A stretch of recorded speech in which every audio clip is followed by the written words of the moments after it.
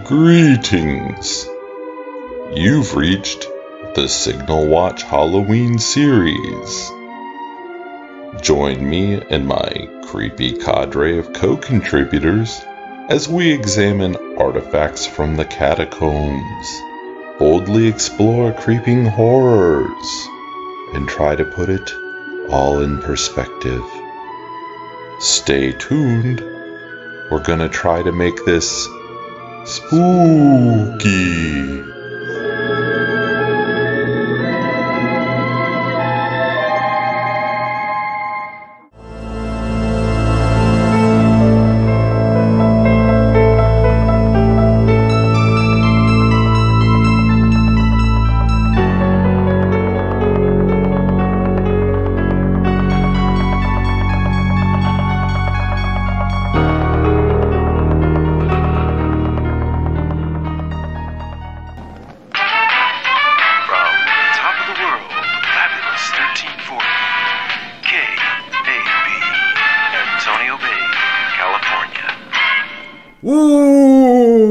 Final time for Halloween.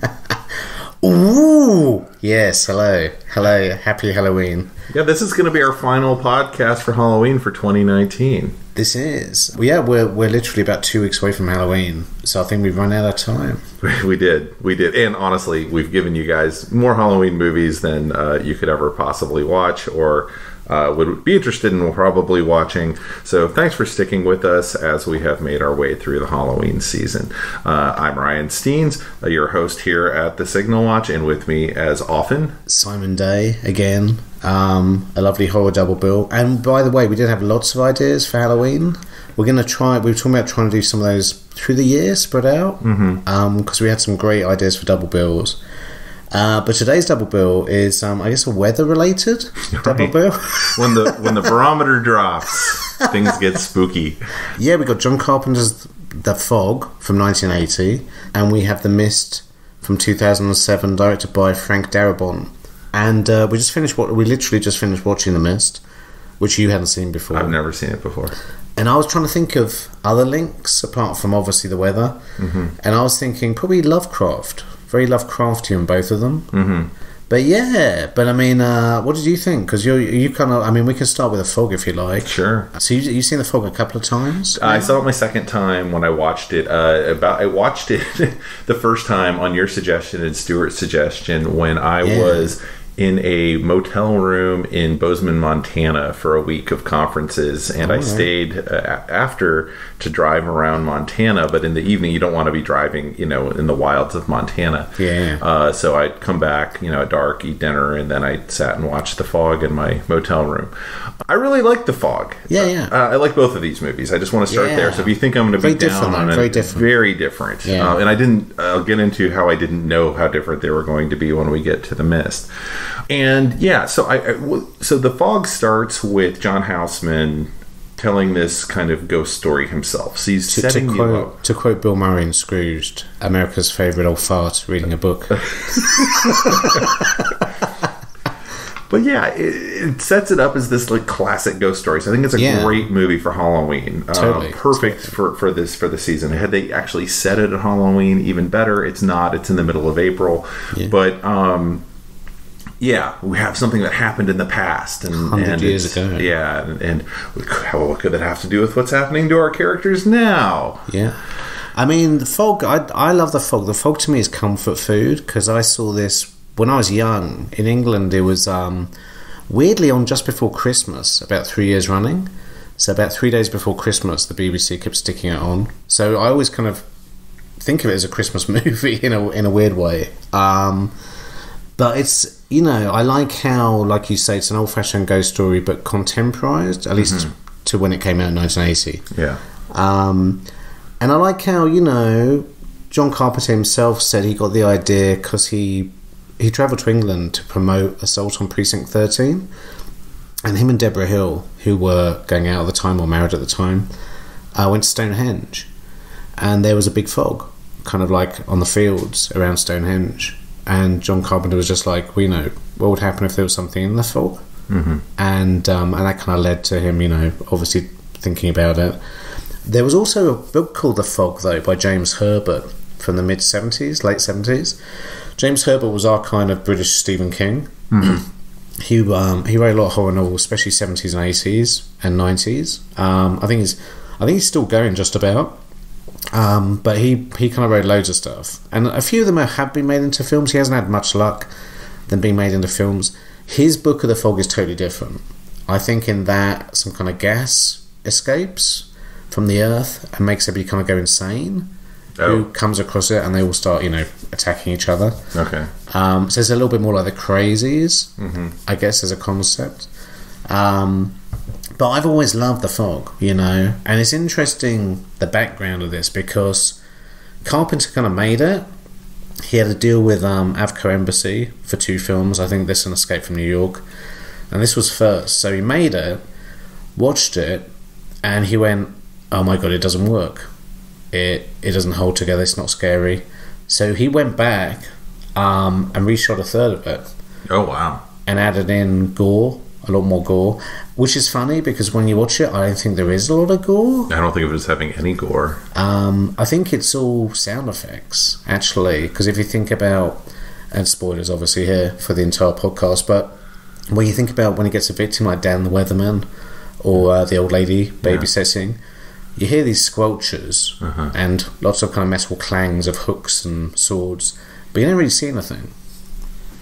Yeah, I think it's the perfect amount in a lot of ways of what's in there. It's enough to make it not feel like you're watching like a Are You Afraid of the Dark episode on Nickelodeon. So it's not like for kids, but it's enough to kind of make it, okay, I'm 13, I'm watching this, but I'm not going to watch it between my fingers, sort of thing.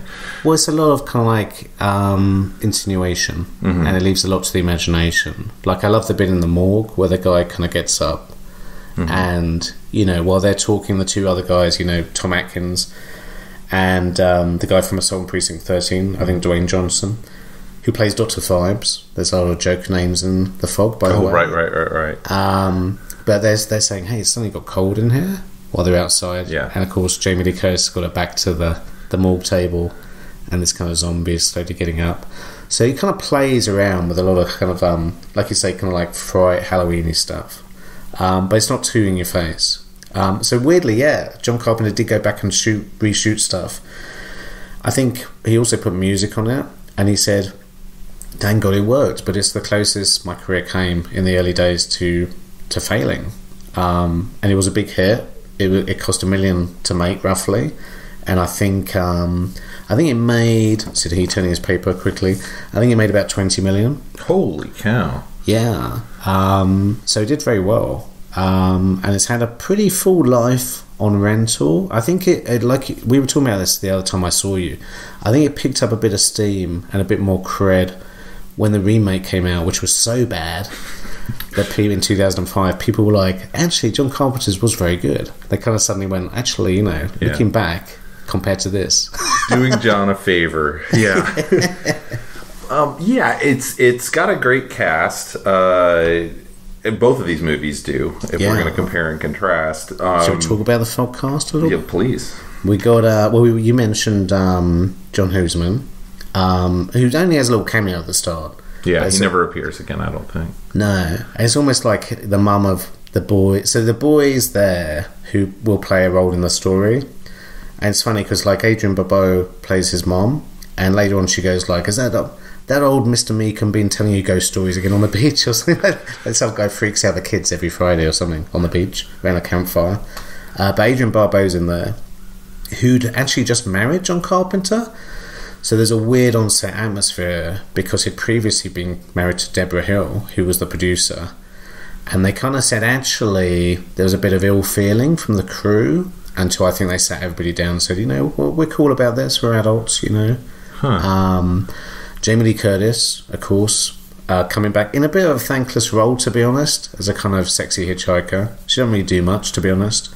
And I used to have the soundtrack CD of this, the 2000 version, where there's actually a kind of hilarious interview with Jamie Lee Curtis from 1980, just before this came out.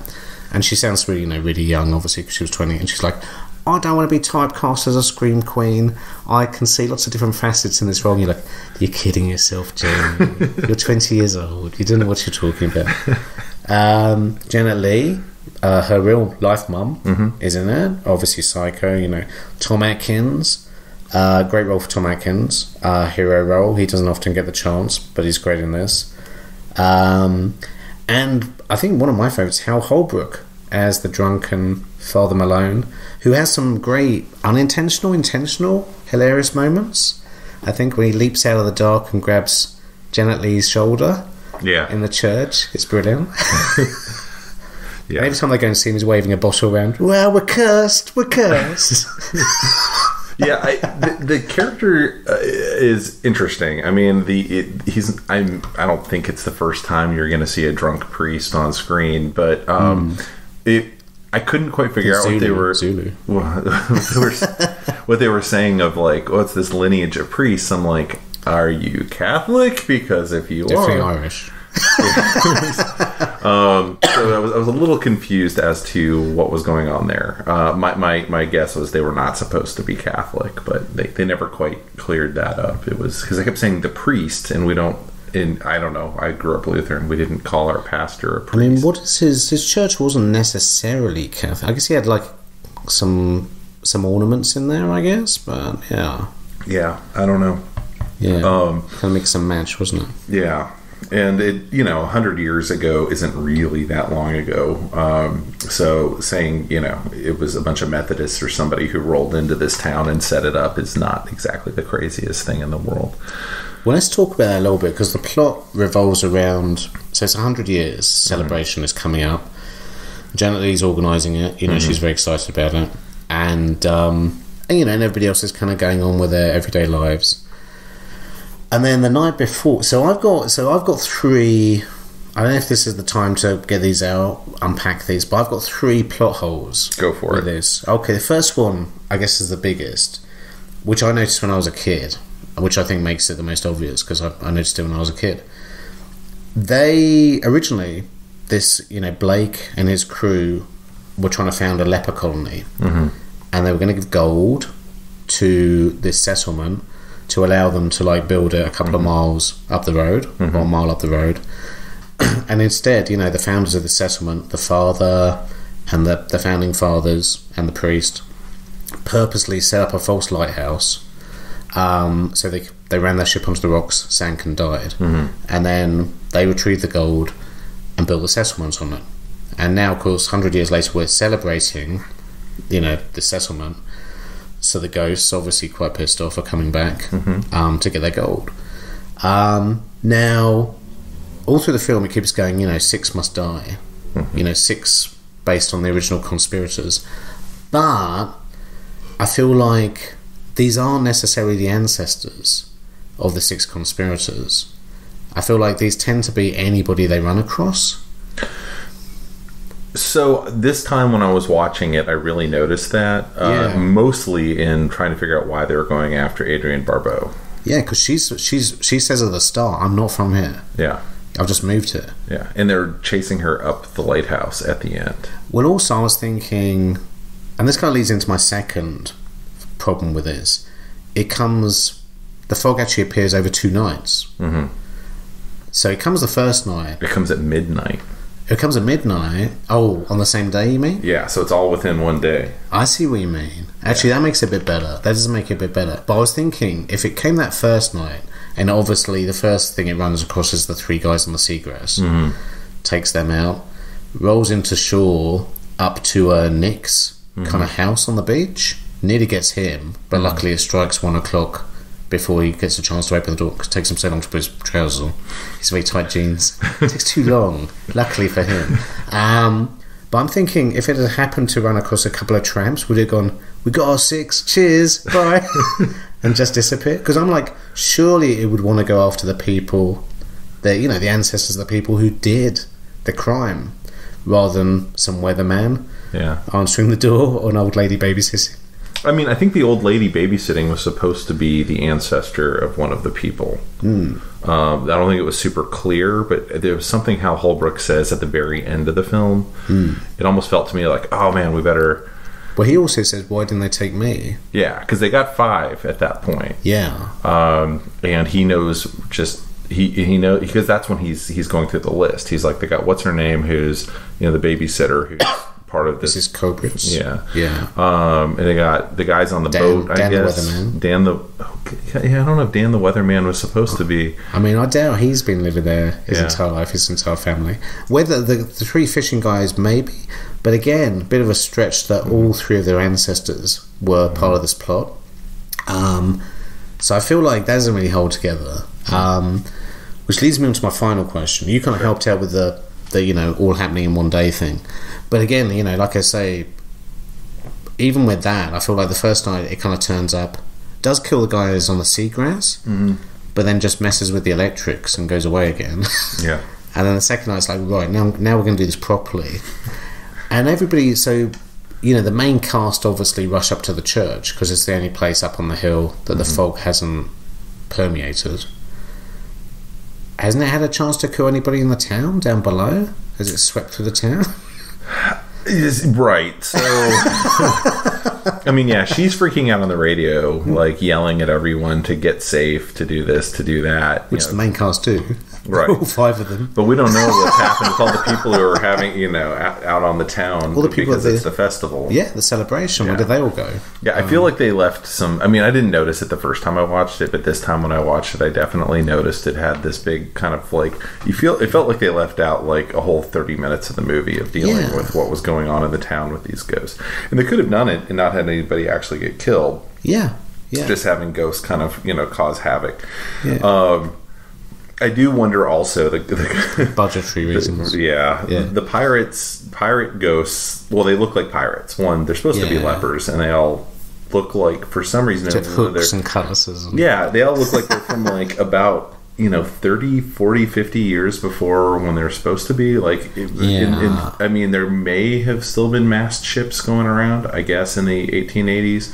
Yeah. But by the 1880s, you're starting to get into like steamers and stuff. So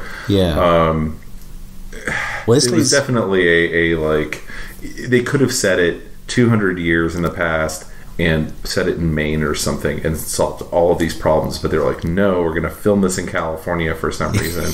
So we're going to make sure that it can only be the passengers, which is silly too, because California was being settled well in advance of that. So I mean, I do like how he kind of does a Pirates of the Caribbean years before the Pirates of the Caribbean, but like an R-rated version. Yeah. I do love how the fishermen come out and go, what's that? And then this huge, kind of like ship is next to them. This kind of like big sailing ship, all torn up and rotting. And I think that's very very atmospheric indeed. And I love how Andy, I guess Adrian Barbeau's son, finds the Elizabeth Dane name, the driftwood, on the beach, and then that kind of like is comes to life and is cursed. And 6 must die, or whatever it's an albatross, my God, not a millstone.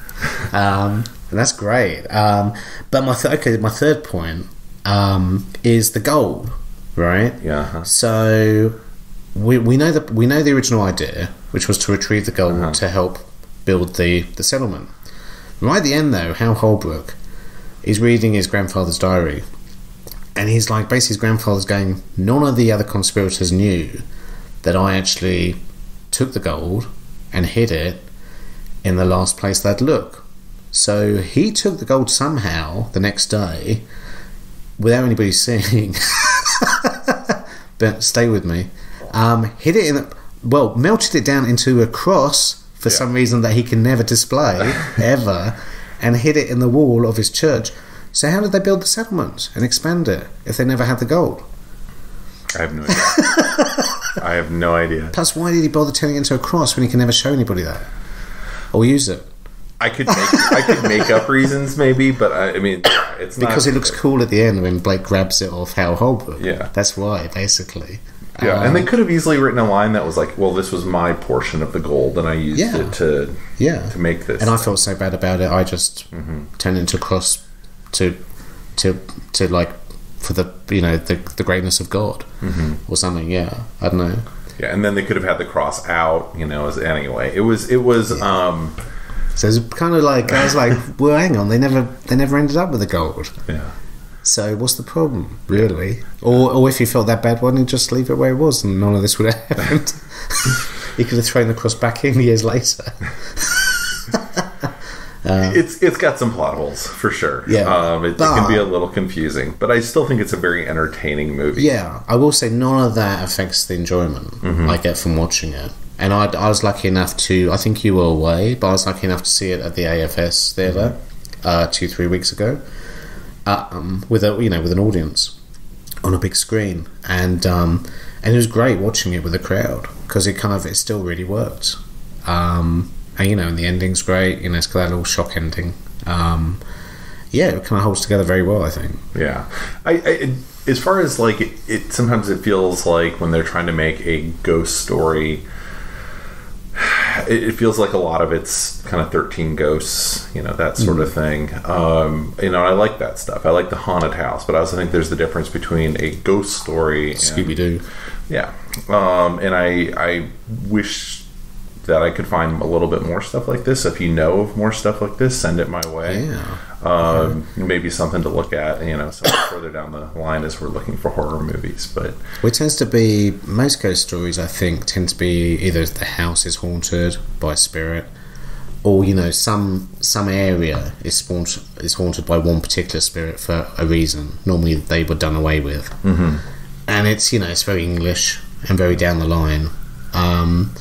And just the idea of this I thought was interesting. Yeah. I liked how they came back. I liked how, a bit like we said about American Werewolf, it was like real people having to deal with a supernatural thing thrusting in their face. Yeah.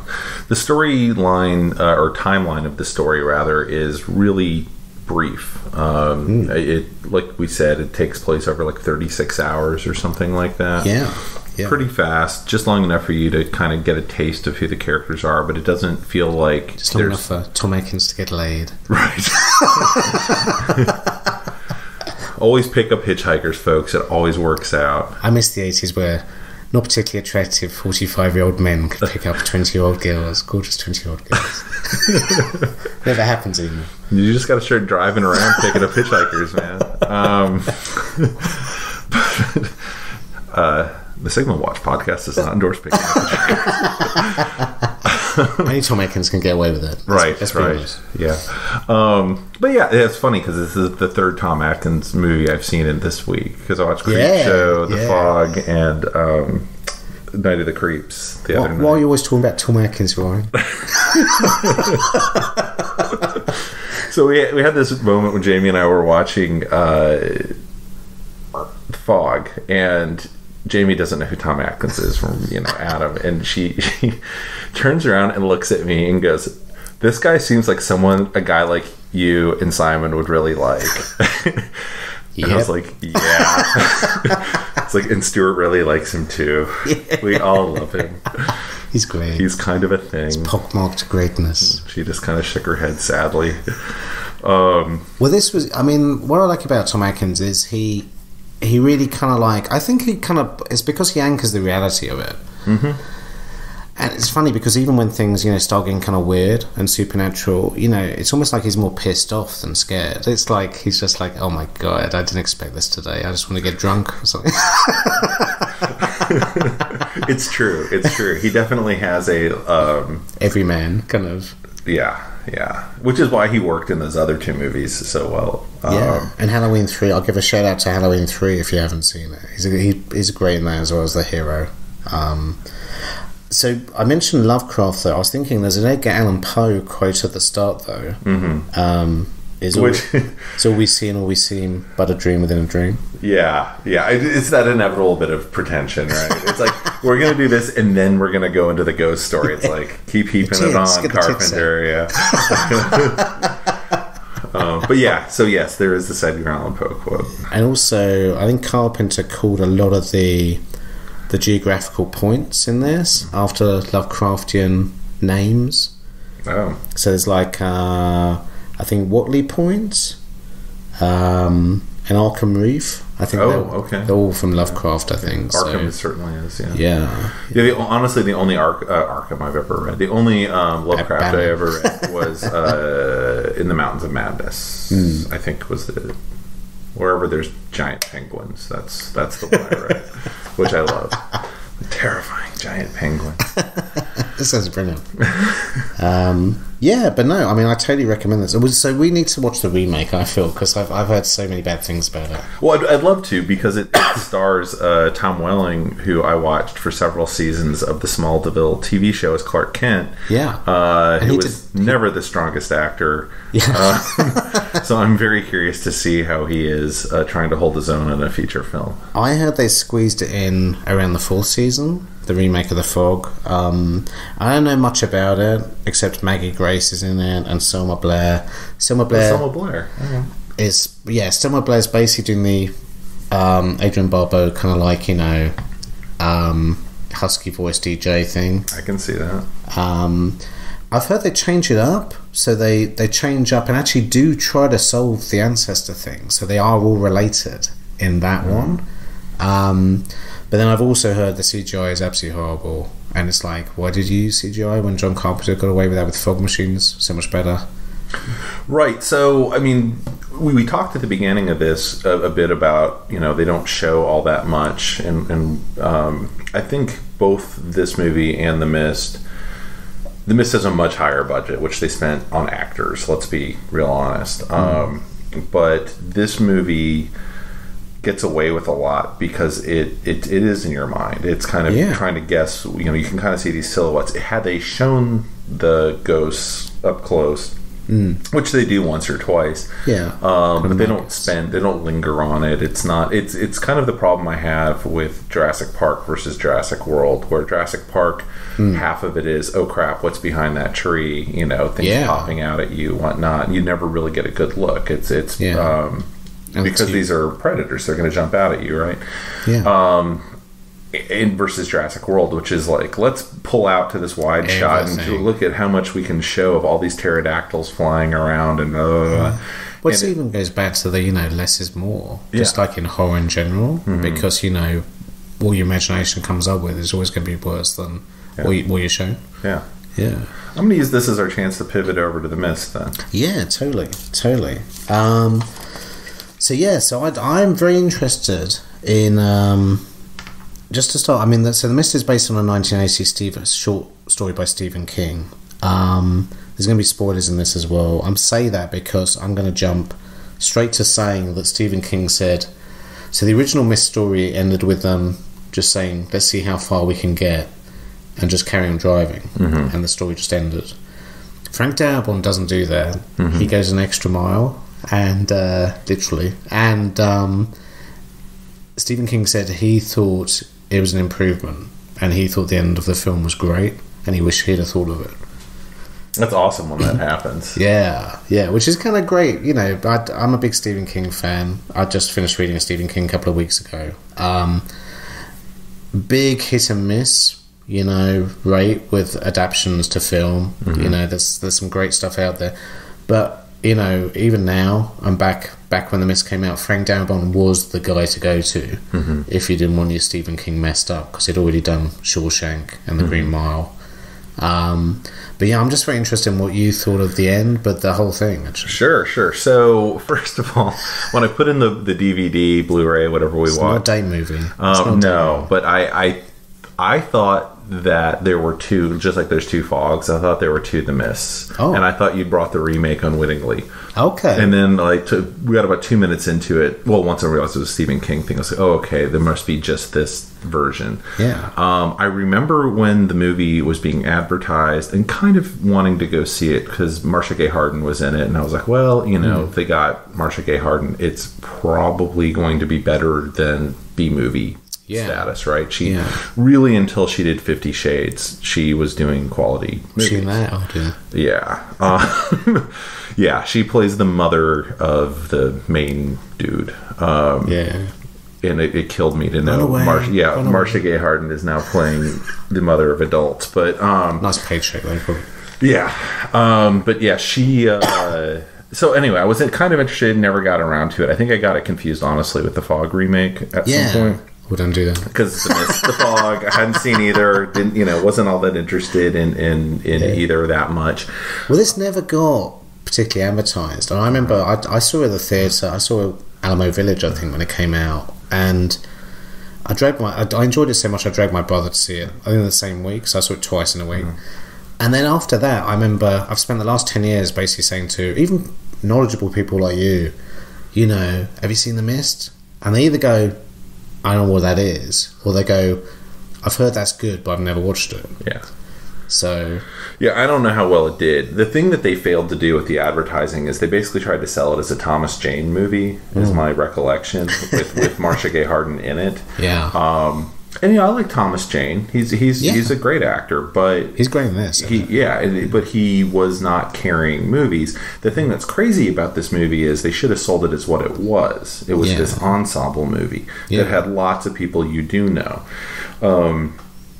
If you like Walking Dead, which has all these different characters, and it's more about how they interact as something's going on around them that they can't control. And for these actresses went on to The Walking Dead, because, of course, Frank Darabont started that off as well. Right. So it's really similar as far as that goes. But it's got this cast that includes Andre Braugher, which... If you were in the U.S. in the mid-'90s and you didn't watch Homicide: Life on the Streets, I'm sorry, you should have. Go watch it now. It has Toby Jones, Laurie Holden. Best character, Toby Jones. Oh, Toby Jones is fantastic. It's got William Sadler. Jeffrey DeMann. Yeah. I'm it's so full of people that it's mind-boggling that this is not how the movie was sold. I love the guy who plays the biker with the big knife, who goes off with the rope wrapped around his waist. So originally, Frank Darabont wanted Stephen King to have a little cameo and play that role. And Stephen King was just like, I live too far away, I can't be bothered to fly. I like Stephen King, and he's great in It Chapter 2. He has a little cameo in that as a shop owner. But I'm kind of glad he didn't play that character, because this is played very, very straight. And I think, just having him there would have knocked that off a little bit. Yeah. If they'd gotten him as to be like the first guy killed, it would have been probably fine. But anything after that, I actually wrote a post about Night of the Creeps yesterday. In it, I said, horror movies either have to be really fun for me, like Night of the Creeps, or they have to have something to bite into to say. And this movie... Something to chew on. Right. And this movie is really about how people react in a crisis situation. Well, Frank Darabont himself said... I'm going to read you his quote that I dug up yesterday. It's not the monsters outside, but those inside, your friends and neighbours breaking down under strain, that you have to worry about. So, I have been... into situations at work where something very bad happened. One of them was an active shooter situation in the library I worked in. Fortunately, I was not in the library that day. I happened to be heading to another library in another city. I was on the road, but I hadn't quite left yet. So I was on the phone trying to call my coworkers to make sure they were safe, that sort of thing. And the way people reacted to the fact someone had a machine gun running around the library was insane. I had a guy in my team who decided he was very irritated that people were telling him what to do, and they told him he had to clear the building, so he went and sat in the plaza in front of the library on a bench on his phone, just playing games. And I was like, man, you really... I'm on the phone with him, like, yelling at him, like, you need to get across the street and get inside another building. Totally. The SWAT team is coming, and they will kill you. Like, and he's just... I don't like the fact that people are telling me what to do. And you're just like, that's crazy. That's like denial, doesn't it? Oh, totally. People just... In another time, after this, they set up all these protocols, and we all get text messages and all of this in case anything happens on campus. And I was kind of joking about it because it happened so often that we'd get these alerts. And then it was like, oh, something actually happened. And it happened right outside of the library. And I was like, oh my God. So I jumped up and was like, we gotta make sure that doors between us and the outside world, we were in this kind of area where we kept these sliding doors open all day, closed them at 5, locked them up. Yeah. I run out there, and everyone knows what the protocol is if there's another active shooter situation. It's to come back into behind these other wooden doors that are like 20-minute fire doors and be back in that area. And I go out there. Everyone's gotten the message. They're all still just working away. Totally in denial. And I was like, guys, I don't know exactly what's going on, but someone was really, really hurt outside the library. Like, you guys got a corral and you have to get back there. And the librarian's like, I just need to finish this. And you're like, no, we actually have to. There's an emergency going on. You need to pull and you need to get out of here away from the class. So eventually kind of round everybody up and kind of corral them back. And then you turn around. Like, Gary Oldman and Leon, we like, who has to leave? Everyone. And I am trying to like lock the door, and meanwhile another one of my managers, not from my team, from another team, walks past me, and he's heading out. I'm like, where are you going? We're in a lockdown situation. He's like, I've got a meeting up on 4. I was like, we're in lockdown, you're supposed to be in your office with the lights off. And he's like, and just keeps going. I was say, like, you have a team you're responsible for, and you just walked away from them. I will say, working at a school as I do, I think we take that more seriously. I was going to say slightly more seriously, but a lot more seriously. There is no reason in the world anyone in Texas, after we had an active shooter like 8 years before, and we're the same place that had the tower shootings, shouldn't be taking all of this totally seriously. And it was astounding to see the exact same people who'd been there for the prior shooting. A guy got killed outside of the library. He was stabbed in the throat. Well, I think that just shows that, adults especially, when they're not in a kind of like a situation with children, are like almost like a mixture of it's not going to happen to me, or I'm above this, or almost like how dare they interrupt my day. And it's like, well, they will. And and to be honest, we've seen this in films. We've seen this in Die Hard with Ellis thinking he can negotiate and stuff. So I mean, it's this movie takes it way past. Obviously, we had our situation. It was over within like 2 hours, 3 hours.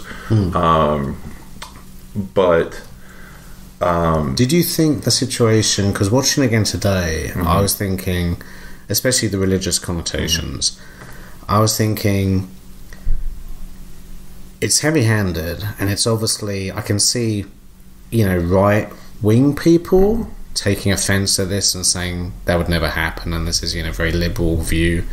But at the same time, I still personally kind of believed most of this. I was like, that probably would go down that way.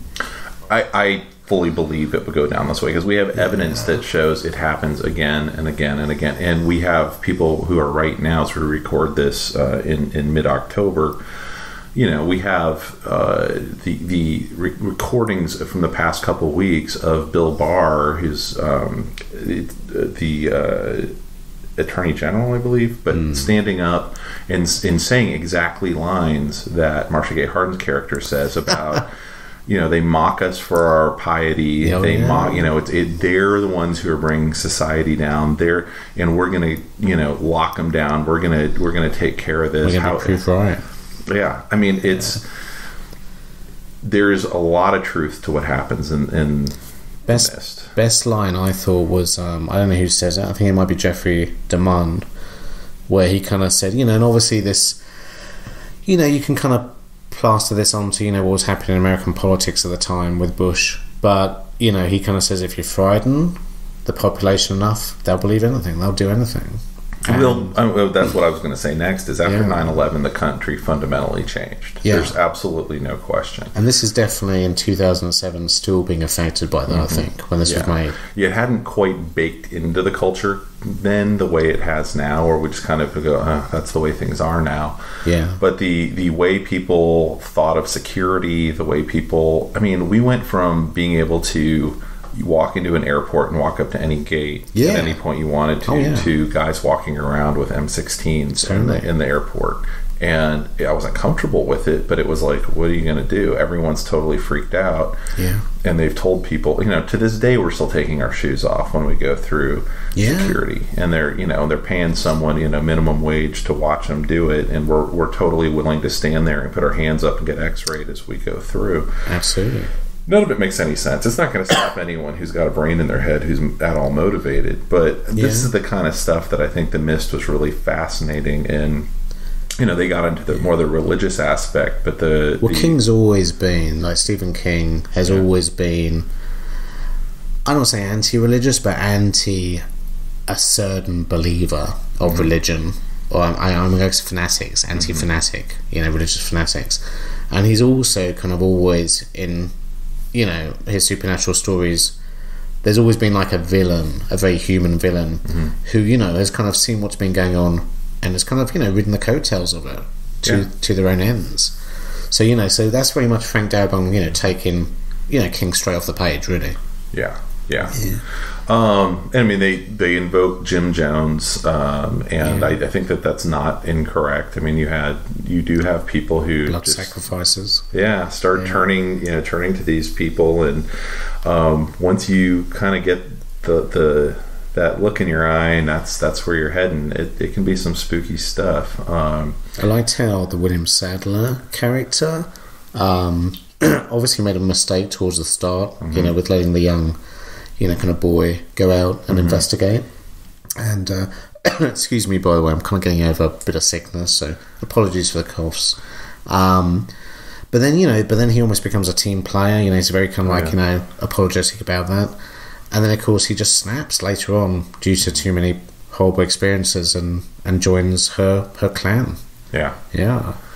It's interesting. I think they say he passes. Thomas Jane's character passes out for just like a few hours, and when he wakes up, there's this like tent revival going on in the middle of the grocery store. Yeah.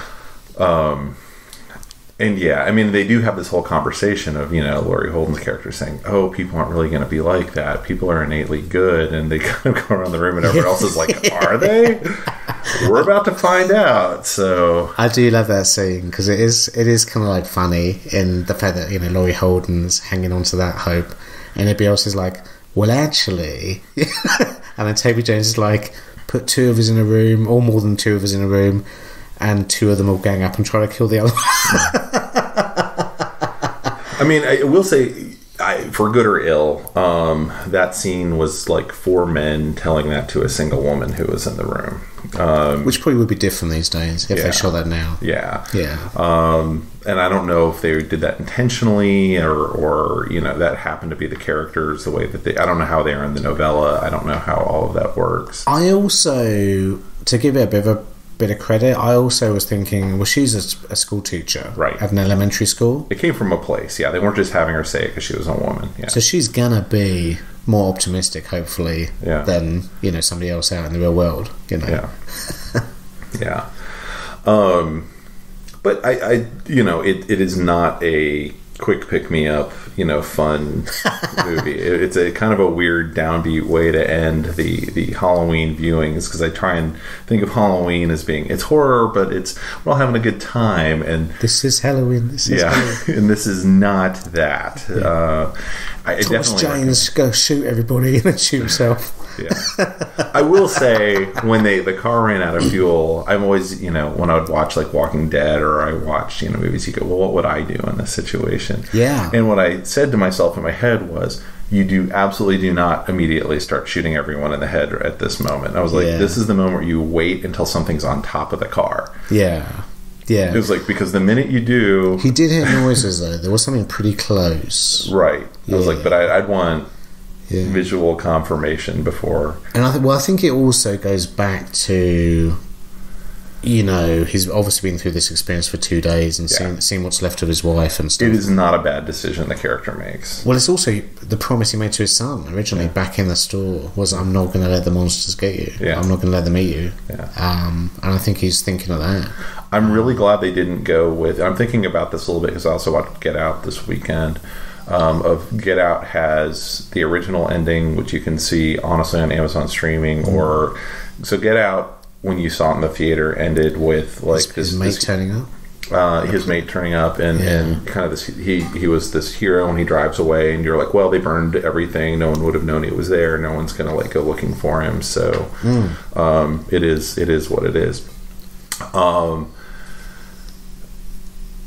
But there was an original ending shot where that police car that pulls up is actually the police, and the shooting or something. Well, he goes to prison for the rest of his life, and maybe, I don't know if he was going to be executed or not, but it's conversation then between the two friends, like between plate glass, is the actual ending of the movie. That's cool. That's not as ballsy as I kind of hoped it would be, because I was thinking they'd shoot it, kind of Night of the Living Dead, they'd shoot him for apparently killing a white woman, maybe. Well, I mean, they're arresting him. Yeah. I mean, and I think it's the same thing. Now he's got to live with everything that happened. Now the thing that Jordan Peele's voice had a voiceover over the thing I saw on streaming, and he was saying he's actually okay with being in prison because he knows he did the right thing, and he can live with himself, right? Yeah. He's done everything he could have done in that moment.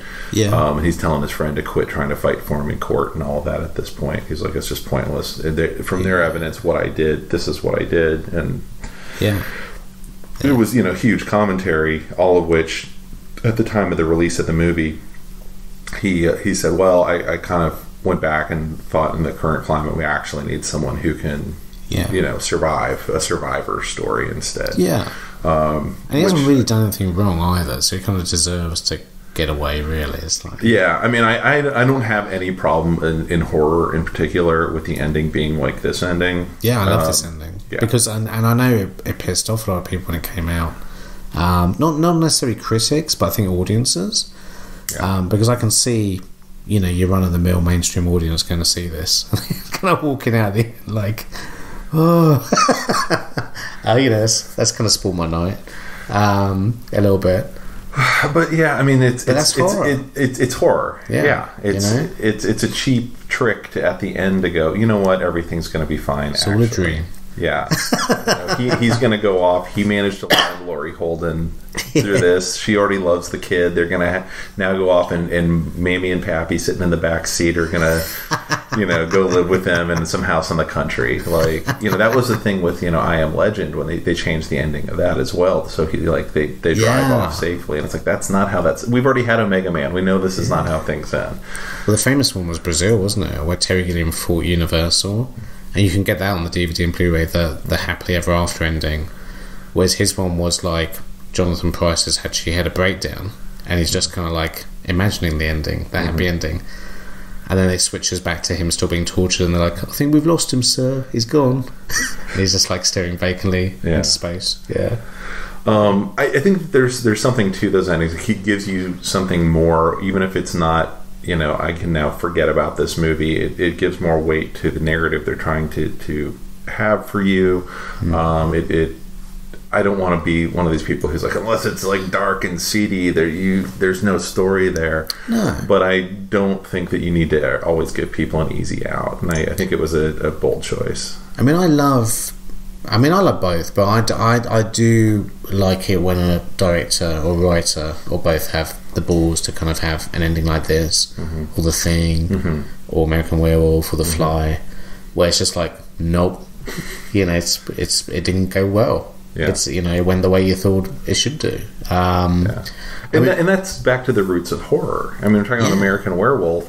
Then you're talking about how do things end for Frankenstein, Bride of Frankenstein, Wolfman, Invisible Man, which we watched the other night. Totally. It's like you're not getting happy endings at the end of those movies because a line's been crossed. They may still find a way of bringing you back, but at least until then, it's like you're dead. We kind of forget as well that Frank Darabont had a kind of history in horror. So way before he did Shawshank, he wrote and worked on the 88 Blob. And also The Fly 2. He kind of he did like a lot of rewrites on that. Nightmare on Elm Street 3 as well. And actually, you're probably already noticing, if you're a horror fan, that these are all kind of cut above the average either episodes of the franchise or horror films in general. They kind of tend to be top tier compared to what else was going on. He also did a draft of The Rocketeer, and this is what you're going to find the most exciting. He wrote a draft for Commando sequel that was never made. Oh! Wouldn't that have been great? It probably would have been like Taken. He probably would have been retired, wearing a suit. And it would have been like, oh, where's my daughter? Let's kill everybody. But no, he kind of, Frank Darabont himself said he wanted like something like Lord of the Flies kind of feeling, or Lifeboat, Alfred Hitchcock's Lifeboat.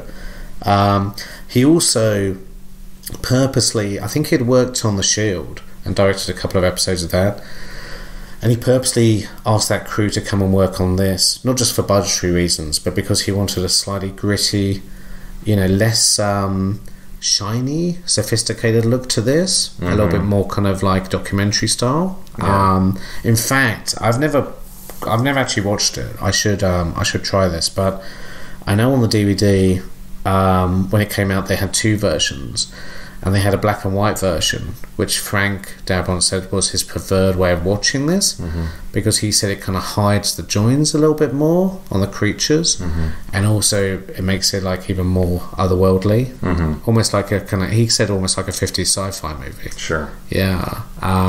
What do you think about the effects, by the way? I thought they held up pretty well. Yeah, for the era that when they came out, I think they knew what would work and what didn't. They weren't trying to like put fur on things, which helped. And this cost 18 million, by the way, and it made 57. Actually, but that's worldwide, so it only made 25 million in the States. Oh, so that's why no one's... Yeah. So only really clawed back his budget. Yeah. Yeah. That's interesting that it did that well overseas, actually. But yeah, I can see it kind of been embraced more in Europe. I'm saying I can see Japan being like, yeah, this is great, tentacles. Yeah. But it's Godzilla-ish, actually. Sure. Yeah, it's. You said also that they were doing a TV show of The Mist. Did you? Yeah. So I know very little about this, but I got excited, and I read a couple of reviews and stopped being excited. Because they said we made a TV show, The Mist. Well, I think they've done 2 seasons now. Oh my god, there's so much stuff out there. That's amazing. There could be a TV show about something like this. You never even hear about it. Well, I think I was telling you, Frank Darabont was supposed to do a TV show, The Thing, around this time, mid 2000s as well, which fell by the wayside. I'm like, that would have been great, probably. So much better than the remake we got. But yeah, this Mist show. So I was like, oh my god, that's great. They can expand on this concept. That sounds amazing. They can have different characters having different experiences. And then I read a couple of reviews, and they pretty much said people imagine horrors and they kind of come to life, and they're all kind of in one environment, and I'm like, this kind of doesn't sound very good. And pretty much everybody was like, it's not as good as the film. It doesn't do much with the concept, And I was just like, maybe I won't watch that then. Yeah. Which is a real shame. Well, the movie still exists. But yeah, I would highly recommend this one. But maybe not for Halloween. Even maybe just another time when you're looking to watch something a little more challenging. Get depressed. Yeah. It's I'm going to be an evangelist for it. I think. It's something that we need more of. I think in American horror, in having a cast that good. Yeah. It's amazing the difference having a good cast in a horror movie makes. I have actors that I like who are in horror movies, but I'm well aware, like they're a B-movie, actor. I enjoy them in this context. Yeah. Well, I think it's also, like we watched Night of the Creeps the other night, because I don't think we mentioned Tom Atkins enough in this podcast. But he sacrificed himself at the end of that. But then they kind of have a joke where, his corpse is still walking around. Yeah. And I'm like, that kind of undercuts any horror suspense you kind of had. Yeah. It kind of annoyed me a little bit. Although, I know what it is. I know what they're going for. Whereas actually watching this today with you, even though I've seen this, several times, and I actually watched over the summer, as a Terror Tuesday, I found myself kind of getting on edge and feeling a bit uncomfortable. And I'm like, isn't that so rare these days that you kind of get that from a horror film? Yeah. which I think is to be applauded, Plus, you've got good ideas going on there, you've got great acting, you've got very good effects. There's not much of a score, but what there is, and they use Dead Can Dance at the end, it almost sounds like a choir at the end. Very effective use of music. I would recommend this as a Halloween film. I think you got to know what you're getting into when you watch it. Don't stick on for the kids. Right. And maybe, don't do it as a date movie. But if you want to see a genuinely horrifying film for various reasons, watch it. Yeah. I think that's a perfect place to wrap it up for this and for this Halloween season. Are we going to go ooh again? We can. I do have a question I asked Marshall when we did Poltergeist. Do you believe in ghosts, Simon? Do I believe in ghosts? I should do, shouldn't I, be in English? But I don't. I did have a Ghostbusters t-shirt as a child, and I would have another one now in a shop. I love ghost stories, but I have never seen any evidence. I will go this far, though. I will say that I think you can go to certain environments or walk into certain places, and the energy can be very positive or negative. Possibly as an echo of what's happened there. I wouldn't go so far as cups flying around or anything like that, but I do think you can go into a certain place and it's like, I don't want to be here, this doesn't feel good, this feels kind of bad or negative on some level. That's as far as I'm going to go, I think, at the moment. But I'm open, I have an open mind. I'm no Dan Aykroyd, but I have an open mind. Fair enough. I've got to ask this all year long to everyone who comes in to do a podcast. Do you believe in ghosts? Whether we're watching something totally different. I believe in Tom Atkins. And we'll end there. Happy Halloween, everybody, and if you will, ooh.